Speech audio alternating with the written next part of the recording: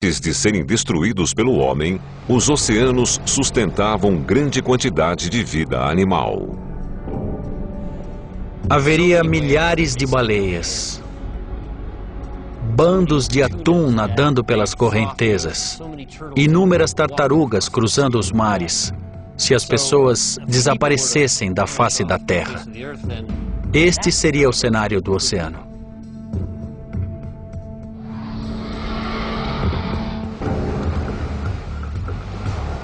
As gaivotas também sobreviveram, mas não foi uma jornada fácil. A abundância de comida fornecida pelo homem permitiu que a população de gaivotas crescesse além do normal. O homem é uma espécie destrutiva. Durante muito tempo, existiram lixões a céu aberto onde descartávamos toda a comida considerada estragada. Mas para as gaivotas, esta era uma grande fonte de alimento. Isso fez com que muitos pássaros sobrevivessem sem que precisassem caçar por conta própria. Havia muita comida disponível. Em um mundo sem pessoas, haveria milhares de gaivotas famintas em busca de novas fontes de alimento. Após o massacre inicial, as gaivotas sobreviventes se aproveitariam da recuperação dos oceanos, onde abundantes cardumes de peixe substituiriam os banquetes artificiais propiciados pelo homem. 200 anos sem ninguém. 200 anos após o fim da humanidade, em Nova York, Chicago, Seattle e Paris, nossos monumentos de ferro e aço estão prestes a desmoronar. Apesar de ter durado mais do que as grandes pontes americanas, a Torre Eiffel não é invencível. Na época dos humanos, sua estrutura de ferro era pintada a cada 7 anos para evitar a corrosão.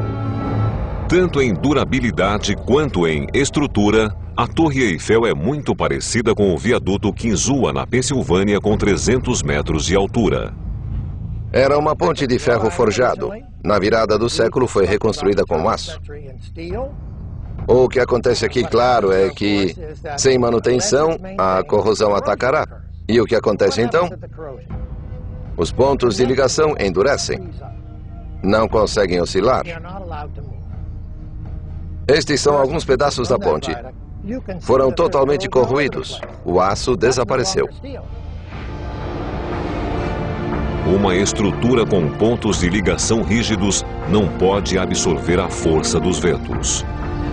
Finalmente, durante uma tempestade com muito vento, ela desabou completamente. Seção por seção, peça por peça, ela desabou sobre o vale. Após quase 100 anos de existência.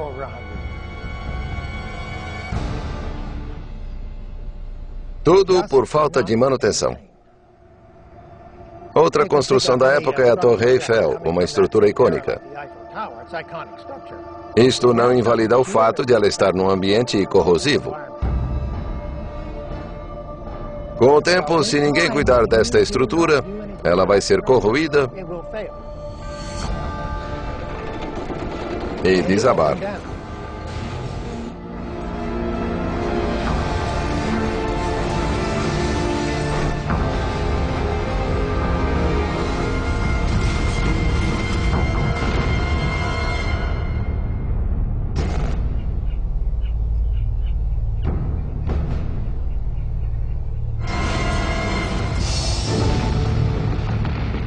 O período entre 100 e 300 anos após o fim da humanidade será marcado como a Era dos Grandes Desabamentos. O famoso Space Needle de Seattle foi projetado para oscilar 2,5 cm a cada rajada de vento. Mas, com sua estrutura enfraquecida pela corrosão, basta uma leve brisa para que o símbolo da Exposição Mundial de 1962 desapareça da silhueta da cidade.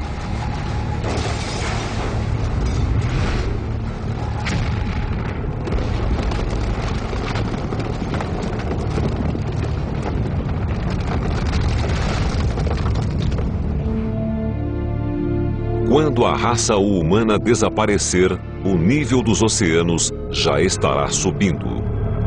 Em Manhattan, a saturação do solo ao redor da fundação do edifício Empire State faz com que o prédio se incline.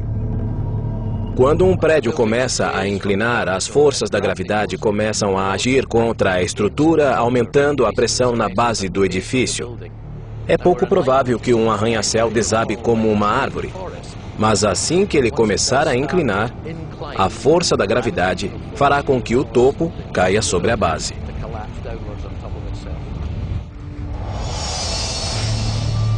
A degradação também domina a cidade de Chicago, berço dos arranha-céus.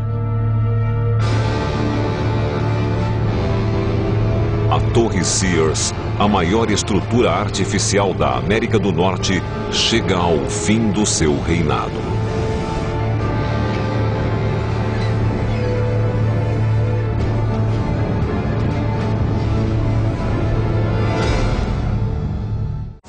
"500 anos sem ninguém". Os primeiros 500 anos após o fim da humanidade são marcados pela destruição.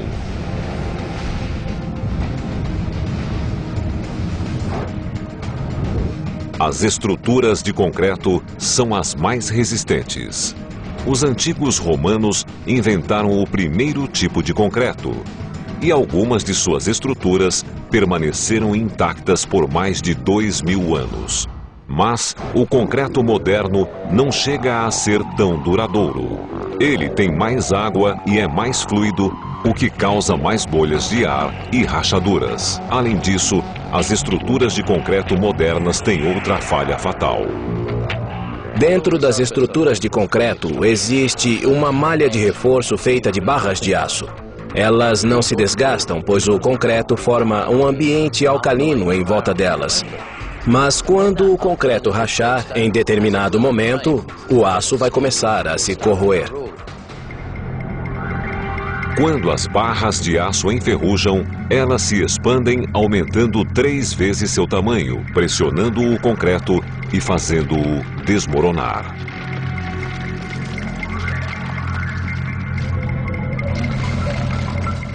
Resumindo, após 50 anos começaria a aparecer rachaduras no concreto, após 100 anos haveria uma descamação na superfície e após 500 anos, a maioria das estruturas de concreto terá desaparecido. Quando vemos as imagens de civilizações antigas, isso ajuda a nos identificar com o passado, com os gregos, romanos, com as ruínas da cidade de Ur. Todos sabem que nossos corpos vão se deteriorar. Por que não nossas cidades? 1000 anos sem ninguém.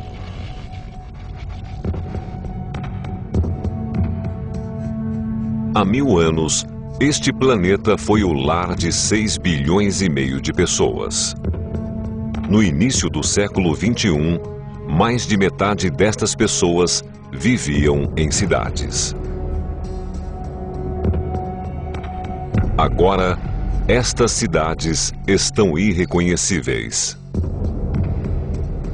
Mais ou menos após 1000 anos, a paisagem atrás de mim seria bem diferente.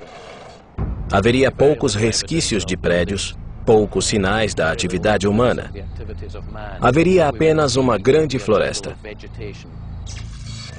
O futuro das cidades em um mundo sem pessoas pode ser melhor visualizado se olharmos para o passado.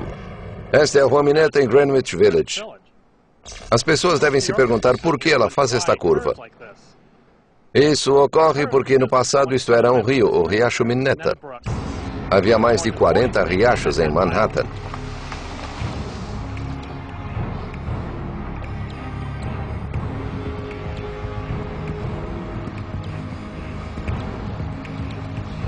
Eles fluíam e levavam a água da chuva para o mar. E o que acontece hoje? A chuva cai, a neve derrete, mas a água escorre pela rua até cair pela boca de lobo.